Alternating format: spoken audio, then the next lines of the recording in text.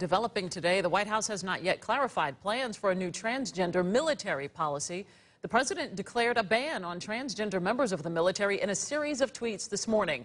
Channel 2's Nicole Carr is live in downtown Atlanta. Nicole, a transgender veteran, told you that service members are worried about what happens next.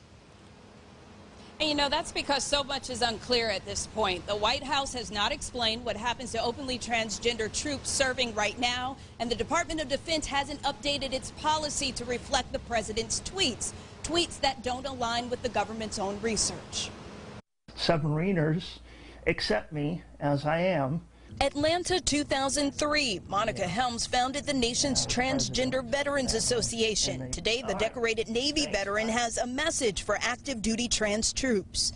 Keep up hope, because Trump isn't going to be president forever.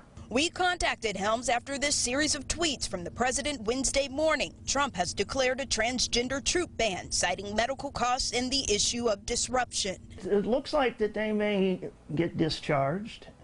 Hopefully an honorable discharge if they do. But those arguments against trans service members were refuted in a Rand Corporation study commissioned and released by the Department of Defense in 2016. It has no effect on the budget. The study estimates more than 8,000 active duty and reservists who are transgender. By their best estimate, less than a tenth of the force would seek transition-related care with an openly trans policy. The research cited minimal health care costs and impact to service readiness. The final recommendation: implement policy to successfully integrate openly serving transgender service members into the force. They are being really misrepresented. They're being lied about. Georgia Equality. They have put their lives on the line. They are currently serving in the military.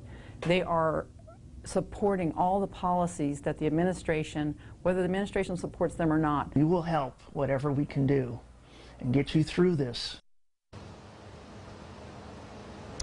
Now, as of this broadcast, the Defense Department's website still reflects a transgender policy that allows openly trans troops to serve. No word on when the White House or the Pentagon will provide any clarity on a policy change. Live in downtown Atlanta, Nicole Carr, Channel 2 Action News.